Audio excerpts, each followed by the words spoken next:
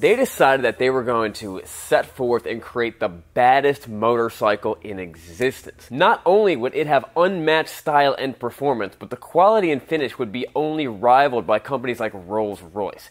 And let's be honest, these companies don't make motorcycles, so it's unmatched by nobody. They say you should never meet your heroes, unless you're like me and all your heroes are machines. This is the story of the legendary Honda Valkyrie Rune. Test driving everything and anything with two wheels to help you find your next bike. I'm Sean Kerr, and this is SRK Cycles. What started out as a concept in 1995 that they called the Zodia, the goal of this bike was to show off Honda's research and development team and let everyone know how awesome they were. The thing looked wild, like something out of the future.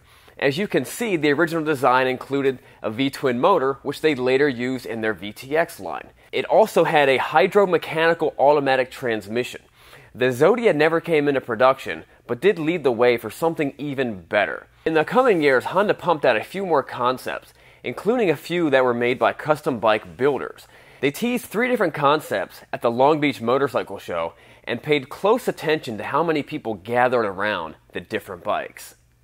That's how they did it? That's how they did the marketing back then? That blows my mind that they would choose to spend millions of dollars depending on how many people hung around that certain bike. Concept 1, which they called T1, looked like a slightly modified Valkyrie. Not really any big changes worth talking about. Cool for the 90s, but nothing too exciting. Also, the picture had this classic 1990s school picture photography fuzzy background thing going on. They had 2 options for the photographs, the fuzzy background and the lasers. They wrongfully chose the fuzzy background. Little did they know, lasers are coming back with a vengeance. Concept 3 was a little cooler looking and a little more wild. The flames in those days were super popular, but although the bike had a 6-into-6 exhaust system guaranteed to burn your calves in 6 different spots, it was still just a bike. If anything, it looked more like a boss hoss, a giant motor with a seat and a tank, which I'm not complaining about that. That actually sounds pretty awesome. But someone already made it when they put a V8 on top of a bar stool. Now, concept 4, I'm not even sure why this was even on the list. I feel like Honda did a bad job explaining to this guy what they were trying to do. Honda was trying to flex their end design and engineering muscles. Now put a Sportster tank on a Honda Shadow front with a Goldwing motor and a NASCAR tire on the back to pass off for a production motorcycle. I'm not saying it's not a cool bike because I think it is cool and I want one. I'm looking for buying one right now. But this would be like Ford asking me to design a prototype for a new car, and when I bring them this with a straight face and say, I could see you guys putting this next to the Ford F-150 and trying to sell it, while I'm turning around giggling with my buddies, I can't believe they're going to buy this. It was just kind of ridiculous. Now, concept 2, this is starting to look like something that I recognize. It was wild, it was huge, it was powerful, but there was no way this bike would ever reach the production line. Because if we know anything about concept vehicles, they never actually hit production. They always get changed. When they showed us this concept vehicle, they gave us this Yamaha FCL7. When they showed us this, they gave us the Honda Rebel. When they showed us this, we ended up getting the BMW R9T. And when they showed us this, we got a Dodge Caravan. How the heck did we get a Dodge Caravan out of that?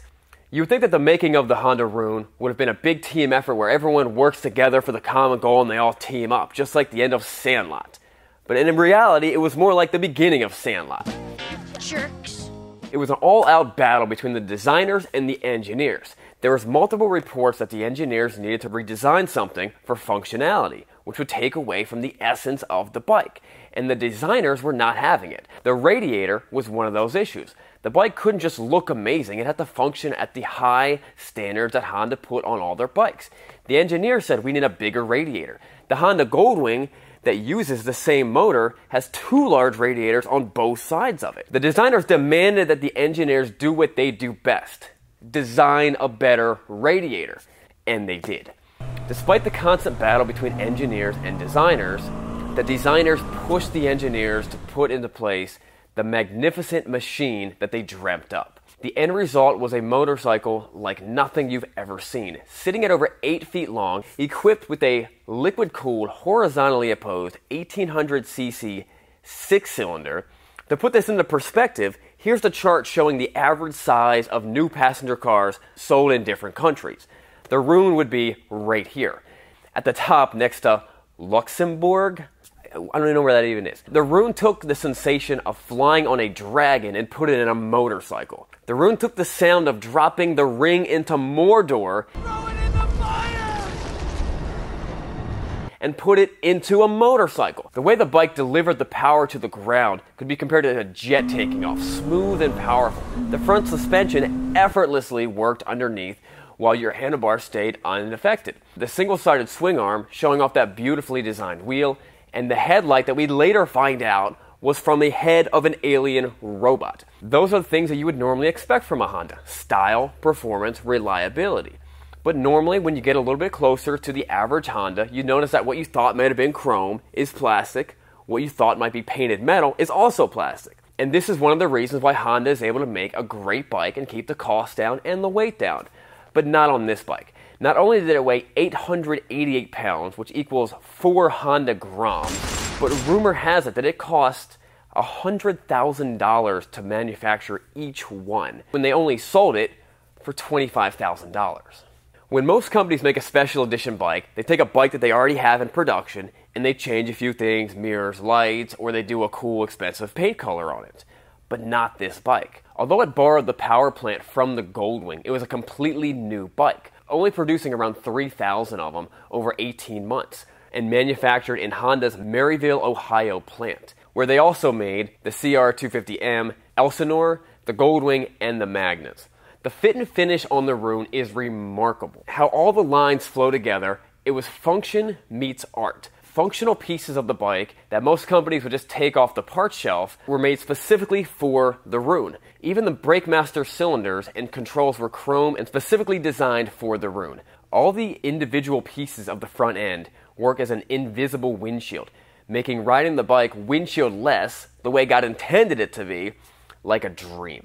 Cruising down the highway, doing triple digits with almost no wind hitting your chest. You don't just ride the Honda Rune, you experience motorcycle euphoria. This is not a failed project that they dropped. This was Honda flexing its muscles, showing to the world that not only they could build a truly remarkable motorcycle, like nothing else you've ever seen before, but that they are so profitable as a company that they can build a machine like this that loses 75 grand every time they sell one. The Rune was a pretty big deal, and lots of motorcycle collectors got one to fulfill their own motorcycle collection, including famous people like Jay Leno, Tom Cruise, George Clooney, and Sean from SRK Cycles. Yeah, this handsome fella. There are a few of them floating around on eBay, still in the original crate, with an asking price of around 40 grand. Honda may never use the Rune name again, but in 2014 it continued the Valkyrie name with its Goldwing-powered hot rod bike, and rumor has it they have another Valkyrie to come up in the next coming years. And if all that does not impress you,